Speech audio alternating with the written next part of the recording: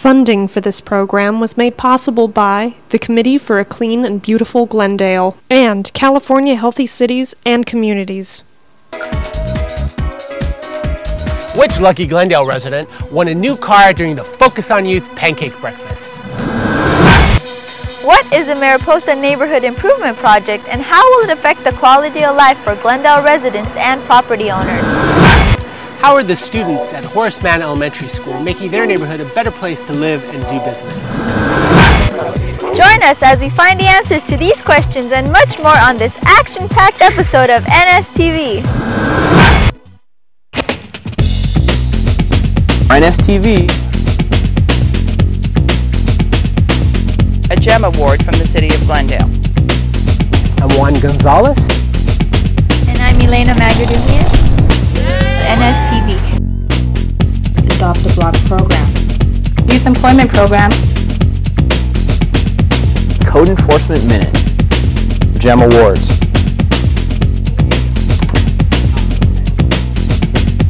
Neighborhood Services TV.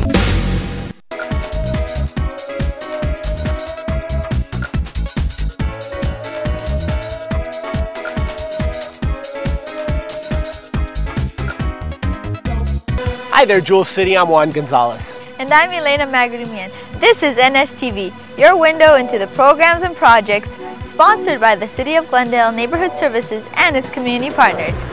Greetings from Palmer Park. This month we'll be spotlighting the primary areas of focus for neighborhood services in addition to our regular segments. We've got a great show lined up, so let's not waste any time and get right to it.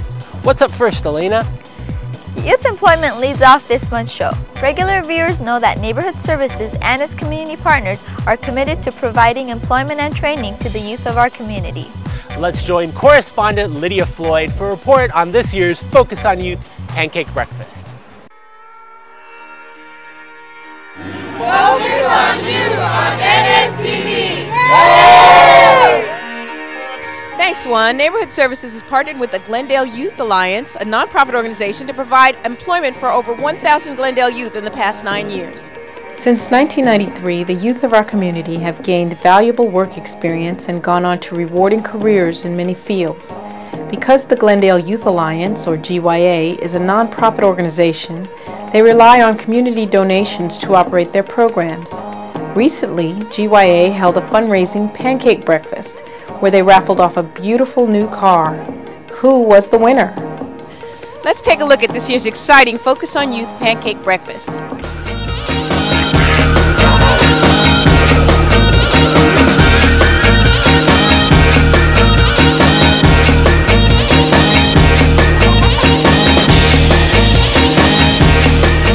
Thank you. Next. Hey, we got a winner! This is an event that we all want to support and want to help. How many? Okay. This is fun! Thank you!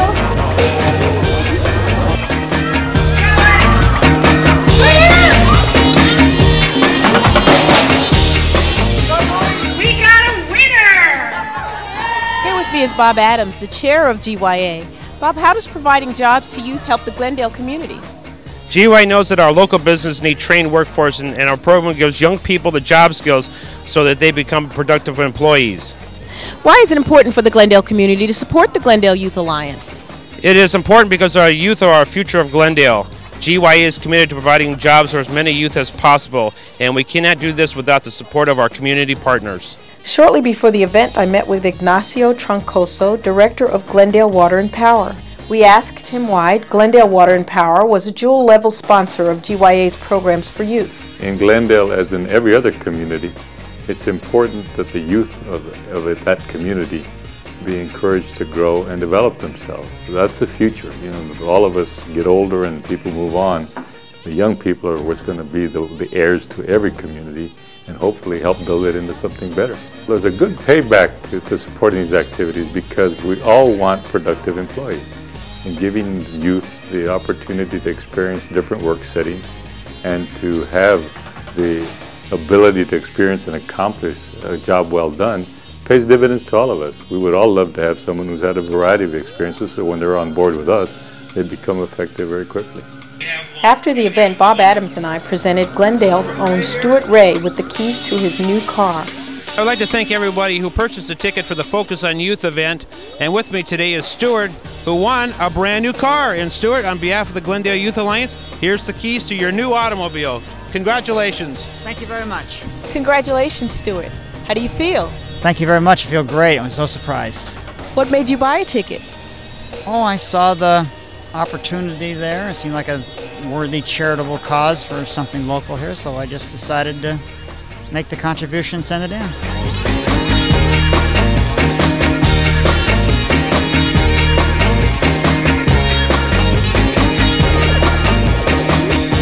On behalf of Neighborhood Services and the Glendale Youth Alliance, I'd like to thank all those who supported this year's pancake breakfast, especially the grand prize winner. We look forward to next year's event. From the Focus on Youth fundraiser, I'm Lydia Floyd. Back to you, Juan and Elena. Thanks, Lydia. We should point out that Stuart is a dedicated NSTV fan, and that since neither Juan nor I won the car, we're glad it was one of our viewers. Our next focus point is an important issue faced by many Glendale residents and property owners: rental housing quality. Let's join correspondent Noreen Benjaminson for a report on the Mariposa Neighborhood Improvement Project and how it affects the quality of life for residents and property owners alike.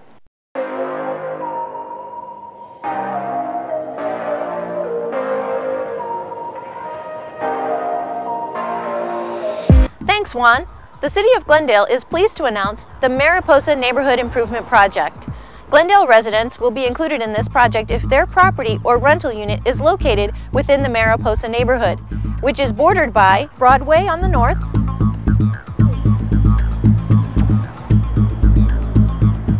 Chevy Chase on the east and south, and Brand on the west. The Mariposa Neighborhood Improvement Project will serve as a pilot program for a future citywide systematic inspection program, which will target all residential rental properties with 2 or more units. The goal of this program is to ensure that all residential rental properties remain in compliance with state and local housing codes. We know that the quality of Glendale's rental housing stock is a result of the investment of money and hard work by the property owners and proper upkeep of the units by the residents. Because many of our residents rely on rental housing to shelter themselves and their families, it is important that this valuable asset be preserved. All property owners and residents will soon be receiving more information by mail regarding the upcoming inspection process and the date their properties and units are scheduled for inspection. The following items are some of the violations Neighborhood Services Inspector Renee Sada and Field Representative Jerry Walton will be looking for when conducting property inspections: lack of landscaping, flaking or chipping paint, junk and debris, illegal structures such as fences or garage conversions, graffiti, plumbing fixtures in poor repair, inoperable vehicles, missing, defective, or improperly installed heating units and smoke detectors, lack of proper maintenance, and general unsanitary conditions. By maintaining properties to state and local standards, you are contributing to the quality of life for your neighborhood and protecting the real estate investment of our community. We appreciate your cooperation and look forward to working with you. If you have any questions, please feel free to contact the Neighborhood Services Office at 818-548-3700. For NSTV, I'm Noreen Benjaminson. Back to you, Juan. Hey Noreen, did you forget I was here too? No, Elena, Noreen didn't forget you. She just had to run off to her next assignment. We'll be seeing her a little bit later in the show for a report on the Adopt-A-Block program at Horseman Elementary School. Right now, let's join Code Compliance Inspector Milton Myers for this month's Code Enforcement Minute. What's the topic this month, Milt?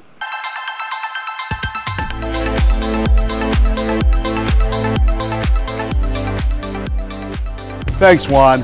This month's Code Enforcement Minute deals with banners. In many neighboring communities, banners are everywhere. Merchants use them to identify themselves, to get you to buy their products or services by putting up large, brightly colored advertisements to get your money. Everywhere you look, sales, sales, sales, and even more sales, except here in Glendale. In an effort to maintain a safe, clean, and uncluttered city with an even playing field among all businesses, the City Council has prohibited certain kinds of signage, banners, and advertising. As a general rule, banners are not allowed here in Glendale with a few exceptions. The Glendale Municipal Code allows banners to be placed inside of a store window. The total combined signage, including the banner, cannot cover more than 25% of the total window area. Banners hung inside the store that may be visible from the outside are allowed and do not count as part of the window signage. If you have questions concerning banners or are thinking about putting up a banner promoting your business, please first call the Permit Services Center at area code 818-548-3200 for assistance and information. To report banners in your neighborhood, please contact the Neighborhood Services Office at 818-548-3700. With your cooperation, we can maintain the high quality of life for all Glendale residents. Tune in next month for another Code Enforcement Minute. For NSTV, this is Milt Myers. Now back to you, Juan. Thanks, Milt. Did you notice how Milt forgot about me too? Oh, Elena, don't feel bad. You know Milt didn't forget about you. He obviously had to go cite someone for an illegal banner. You know what would cheer you up? Introducing the next segment. Well, all right. Once again, it's time for our monthly Gem Property Maintenance Awards. Is one of your neighbors going to be recognized this month?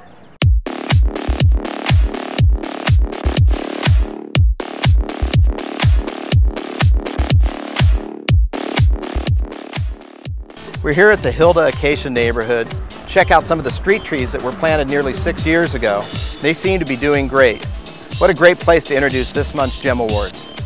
As our regular viewers know, the Gem Property Maintenance Award recognizes either continuous maintenance or outstanding improvements that enhance not just an individual property, but an overall neighborhood as well. This month, we'll be adding 5 properties to the list of gems in our Jewel City. Let's join correspondent Pam Ellis at the home of Derek Cattell and his son Damon for our first presentation.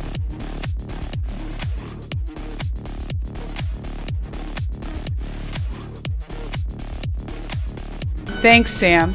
We're here today at the beautiful home of Derek Cattell and Mark Taraborelli at 811 West Kenneth. And also joining us today is Derek's son, Damon, who I understand is the gardener, the chief gardener of the project. Derek, how long have you been in this home and in Glendale? We've been in this home now for about 3 years, and I've lived in Glendale for about 5, and Mark has, I would say, roughly about 12 years. What originally attracted you to this part of town? The old character homes. Not every neighborhood has this kind of 1920s, 30s Spanish homes. This home must be quite old. Do you have any idea when it was built? This home was built in 1933. It's probably one of the younger Spanish homes. What changes have you and Mark made to the property since you moved in? Since we've moved in, we painted the entire exterior of the home. We did the landscaping. We put in some flower beds, and we, put up a fence outside for additional privacy. It's absolutely gorgeous, and I know at Halloween and Christmas time you also have additional touches you put on the house. Yeah, we tend to get very festive during the holidays. Starting with Halloween, we like to put up, spiders or skeletons, but it seems like the neighborhood likes the spiders the best during Halloween, and at Christmas, we put Christmas trees and whatnot up. About how many trick-or-treaters do you have? That must attract a lot of kids up here. This past year, it was the slowest year since we've moved in. We had, I would say, about 900 kids, but usually we get about 12 to 1,300 kids. It's a lot of fun, I know. It's a great neighborhood for that. What's your occupation? I'm a project manager for a technology company based out of New Jersey, and fortunately I get to work from the home majority of the time. But that just means I never get to leave my job. And you're never late to work. Damon, what makes you get up on Saturday morning to work in the yard? To make it beautiful. Well, our hobbies are gardening. One of our hobbies is gardening. So what we do is, we obviously like to work in the yard, plant flowers and anything to make it look beautiful. But it's always nice to come home to a nice, maintained home. It makes all the work worth it. And now, Derek, we'd like to present you with a Neighborhood Pride Award on behalf of the Committee for a Clean and Beautiful Glendale. In honor of the work that you've done. Your home is certainly a gem in the Jewel City of Glendale. And in addition to this certificate, we have a sign which we'd like to present to you that you can place in your yard for the month. Thank you. Thank you so much. For NSTV, this is Pam Ellis. Back to you, Sam. Thanks, Damon. Looks like you've got a great future in gardening and landscaping. Keep up the good work. But it's now time to meet up with our next correspondent, Carol Jean Felkel. Let's join her now at the home of Joe and Susan Sturr for our next presentation. Thank you, Sam. Today we're at the property of Susan and Joe Sturr, and it's in the Montrose area. And Joe and Susan, how long have you owned this property? A year and a half. We bought it for an investment, and we like to play around with units that we buy and upgrade them. You've certainly made it beautiful. And how many units do you have here? 3. Two bedrooms and one bedroom. What year was this property built? In 1952. Oh, it certainly looks beautiful for 50 years old. How long have you lived in Glendale? I've lived here since 1960, so 42 years. I was born in Amsterdam, Holland, and we were sponsored to come over here, and so we moved to Glendale. And how long have you lived in Glendale? I was born and raised in Glendale. You were smart to stay here. Yes. What changes have you made to this property? We finished the hardwood flooring, and we painted and put crown molding and put a dishwasher in, central air and heat. In this neighborhood, nobody has any backyards, so we decided to put courtyards throughout the place, and we put our planting so it would block the other tenants, so everybody would have a little privacy. And when we first did this, they had 2 big liquid amber trees here, and so we had to have the roots removed because they were going underneath the foundation and into the sewer line. So this big skip loader came, and it took them about a half a day to get 2 roots out, and they weighed 8,000 pounds. What do you do for a living? We cut hair. We're hairdressers. We're both hairdressers. We work together. I've been in the business for 12 years, and my husband has for 35. Well, we have this award to give you, and you see it says Neighborhood Pride. Someone nominated you because of your property would look so nice, and you can frame it, put it and show them so they can see it, and put it on your wall, or maybe in your beauty shop. So I know you do have one. Yes. Thank you. And then we have a sign, Neighborhood Pride, that you get to keep for a month. And you can put it in the front so people going by can see that you have been nominated and received an award from the city. Thank you so much. Thank you. Back to you, Sam. Congratulations, Joe and Susan. Your tenants must really appreciate living in such a well-maintained building, and your efforts serve as an example to your entire neighborhood. But let's not forget those gem winners who are unable to appear on this show, but whose efforts should be recognized for their hard work at maintaining their properties year-round. These winners include Clark Fong for his property at 1111 Maryland Drive, the Laughlin family at 3561 El Lotto Drive, and finally, Richard and Alva Wisman for their lovely home at 1933 Bellevue Drive. We appreciate the wonderful work all of you do to keep your properties well maintained and an example to the rest of our community. Pride and ownership is evidenced in all of these properties. Congratulations to each and every one of you for a great job. Well, that does it for this month's GEM Property Maintenance Awards. To nominate a property in your neighborhood for a GEM Award, just call us in Neighborhood Services at 818-548-3700, and as always, we'll take it from there. Now back to you, Juan and Elena. Thanks, Sam. We can't wait to see what you and the committee have in store for us next month. What's up next, Juan? Well, Elena, the Neighborhood Services Adopt-A-Block program gives Glendale residents the opportunity to make their neighborhood a better place to live and do business. Let's join correspondent Noreen Benjaminson for this month's Adopt-A-Block Spotlight.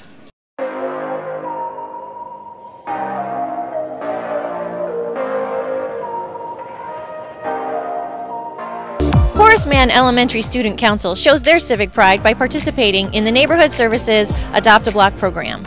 Every Monday morning before hitting the books, these dedicated students clean the Mariposa, Garfield, and Acacia boundaries of the school campus. Who's going to clean up Glendale? Horace Mann Elementary School! I recently stopped by to chat with Principal Kim Bishop and some of the students about their participation in the Neighborhood Services Adopt-A-Block program. How long has Horace Mann Elementary been an active Adopt-A-Block group? We started our project with Student Council about 6 months ago. How did you first hear about the Adopt-A-Block program? Cerritos Elementary School, a school down the street from us, has had an active program for a few years, and it was very successful, and we decided to copy them. Approximately how many students participate in the Adopt-A-Block activities? On any given day, we have between 10 and 20 students, and we're sometimes joined by parents and other community members as well. Would you recommend this program to your peers at other elementary schools? I sure would. It's been a great eye-opener for us. It's been a wonderful opportunity to interact with the community. Do you think that the Adopt-A-Block program has helped to instill neighborhood pride among your students? Absolutely. Our students have a new understanding for the community members. There's a new sensitivity to their yards and their community, and the students have had a great opportunity to do something positive. We've had a number of neighbors and community members come up and show their appreciation, and so it's been a great interaction for them. After speaking with Principal Bishop, it was time to talk to the energetic student volunteers. What have you learned by participating in the Adopt-A-Block program? I've learned that everyone should take a little bit of time off just to help the community look better and the world to be a better place. I learned that when I'm participating in the program, that picking up trash helps your community a lot. I have learned that just by picking up a little piece of trash, it could make your whole city beautiful. What I like best about participating in the program is that it's so much fun to pick up trash and your neighbors feel proud of your work. I like after I finish that I feel good inside because I've helped the community, and that the world is now a better place just because of someone who takes time to clean the community. It's just fun to make your community beautiful, and that just because of some kids, that your world is a whole much better place.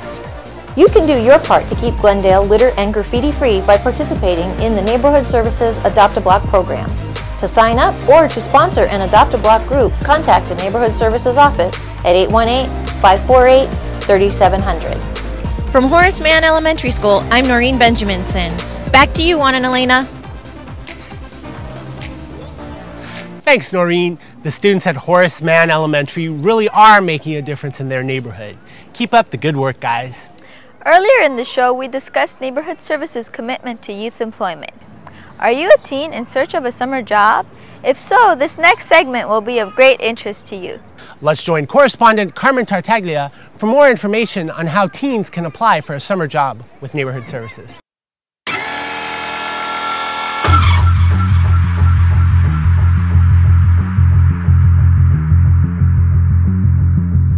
Thanks, Juan. Are you a youth between the ages of 14 and 17? Do you want to earn some extra money this summer? If you answered yes to these questions, the Glendale Youth Alliance is currently hiring youth to work in a summer youth employment program. Both outdoor fire prevention jobs and office jobs are available. Our staff will decide which job is most appropriate for each youth. If you are interested in participating in the program, you must meet the following requirements. Be between the ages of 14 and 17. Your family must receive public assistance, also called CalWorks. And you must be enrolled in summer school and taking English, math, or an ESL class. For more information or to apply for the Summer Youth Employment Program, please call 818-548-2790 or 548-2791. For NSTV, I'm Carmen Tartaglia. Now let's rejoin Juan and Elena at Palmer Park. Thanks, Carmen. We look forward to reporting on the summer youth employment programs on upcoming episodes of NSTV. Well, we're getting ready to wrap up the show, but before we do, it's time for this month's Code Enforcement Ride-Along. Let's go to Code Compliance Inspector Ron Mays as he takes us through some of the neighborhoods in his area.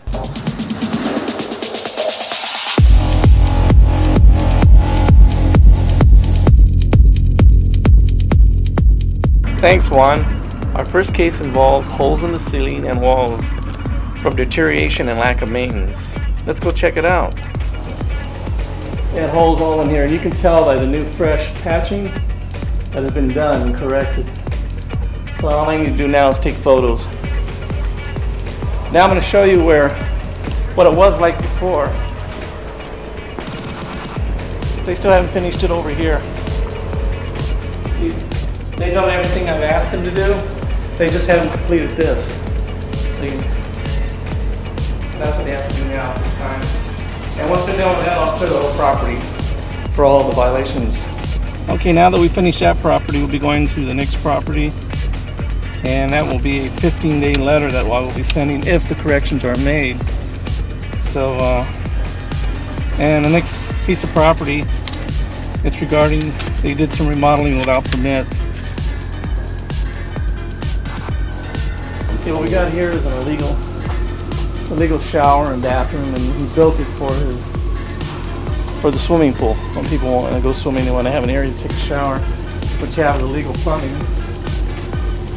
And I sent one letter out to the owner, and he's going to try to get permits, but I don't think he will be able to, so next course of action is he's going to have to remove it. Okay, from here we'll go on to our next case, which is a house that has no landscaping in the front yard. They received one letter, a 30-day letter from me, and you can tell they're in the process of planting because you do see some green coming up at this time, but it's still not completed. So I think as the weather gets better and more rain, it'll come up to the point where it'll pass inspection. And then the code states that you've got to have live plant material, whether it's grass or anything else, but it has to be live plant material. You can't just be, just dirt between the curb and sidewalk. That's called your parkway. And you as a homeowner are required to maintain it with live plant material. And what they did here, they put blocking. And this is totally illegal. You can't do this. So they'll receive a letter from me regarding landscaping. And the only thing they need to do is remove this and plant live plant material. Here's another property which had a lack of landscaping, but they had complied with the notice I gave them. The process works. And now look at it. And I just sent one notice out. So this is the kind of clients we like to get when it comes to landscaping. So I'm happy with this one. I mean, look at it. It looks great. For our next case, we'll be going to a home that has lots of violations. Illegal carport. That's right here, the patio. Deteriorated flaky paint on exterior siding, which it looks like they've painted that. Deteriorated landscaping. How you doing? All right. I'm the inspector with the city of Glendale. I take it out already this, and then today we're gonna take it out. Yeah, you need to take that thing down. And what about your landscaping? Landscaping, I make talk to the guy, the one who's fix this. What about your fence here? How long do you have this? Oh, this one, when I bought this? How long ago? Oh, just since 1993. We did a survey on all the fences in Glendale. Yeah. And I know this is an old one. The old one. Yeah. Now, if this was put up before 94, until there's changes in the code, then we'll probably talk about this later. Yeah, because they built, I think this one, they remodeled this, I think 1977. And then they built this already. Right. An antenna. You gotta have that. So you can't have it where it seems like it has to be covered. Oh, really? Yeah, I would put it up on the roof. Oh, okay. And then get it out of there. It's not the side. The roof. Okay. On the roof, not like that. Okay. I'm gonna tell you. Yeah. Sure. Okay. I will. Here, let me give you my card. For NSTV, I'm Ron Mays. Let's go back to Juan and Elena so they can wrap up the show. Thanks, Ron. I'm sure the viewers enjoyed seeing how Neighborhood Services code enforcement staff help maintain our high-quality neighborhoods. For more information on any of the programs featured on today's show, contact the Neighborhood Services office at 818-548-3700. Well, Elena, we've come to the end of another episode of NSTV. On behalf of all the staff at Neighborhood Services, we invite you to join us next month for another action-packed episode of NSTV. I'm Juan Gonzalez. And I'm Elena Magadumian. And remember, keep the Verdugo's green and Glendale clean. See you next time.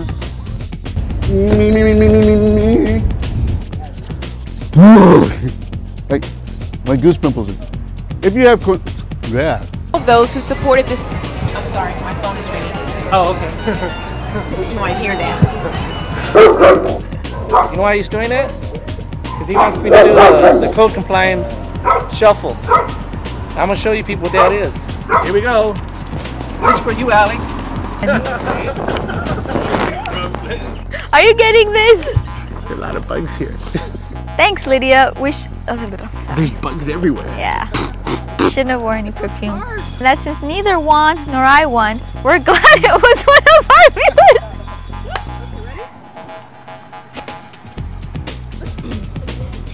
I think I just ate a bug. Like, no, honestly. Another one, too. There's another one. And another one. And another one. Look at the street all of a sudden so busy. You bought this property for an investment. Yes. And how many units do you have here? We have. We're here today at the beautiful home of Derek Katow and Mark. Okay, I'll take care. Funding for this program was made possible by the Committee for a Clean and Beautiful Glendale and California Healthy Cities and Communities.